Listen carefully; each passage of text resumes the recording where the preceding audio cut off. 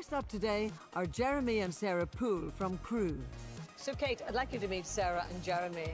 Back in 2017, they paid more to get seats with extra legroom on their flights to Singapore, but they don't think they got the additional space and comfort they'd expected.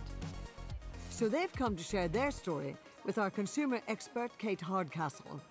It was a long flight, it's 14 hours.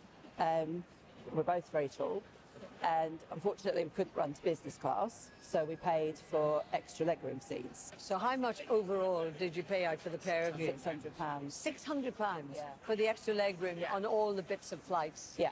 Right. So was it good? Did they give you lots of legroom? Well, we had lots of legroom in theory, but we were by the emergency exit, which was no problem, but we were also near the toilets. So all our legroom was taken by the queue, practically all through the day, night or whatever, The entire time. of people queuing for the toilet. What's standing in your space? What you paid for? Literally stand right in front of you. The crew were tripping over us as well. The crew? Well, their seats were like, their job seats were in front of us.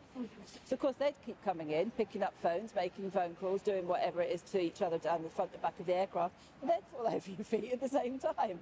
So it was not restful. It was a through the night flight, obviously. It was just... So there was no rest for you? No. Did you say anything? Yes, I spoke to one of the cabin crew, and his remarks to me were, we always get complaints about those seats. And did you make any complaint to the airline? Yes. And what did they say? Well, basically they just said, we aren't responsible for our customers. We're sorry that you didn't like it, but tough, really. But let's see what Kate thinks about that. Is there an element of being missold here, do you think?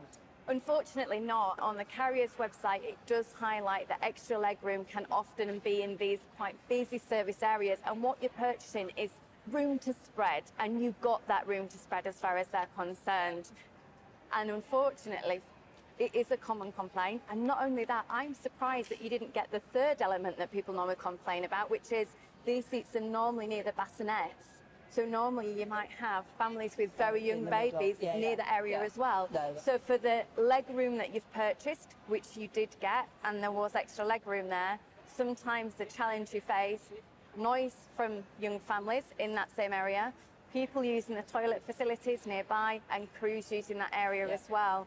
And perhaps next time, just check the legroom element and see if you need those extra benefits anyway. They can be quite costly, and that could be saved for far more cocktails at the other end. We spoke to the airline, which said while sorry to hear that Jeremy and Sarah were disappointed with the seats they'd selected, its website clearly states that extra legroom seats may be closer to the lavatories or the gallery on some aircraft. By the way, something for anyone booking this kind of seat to bear in mind as well.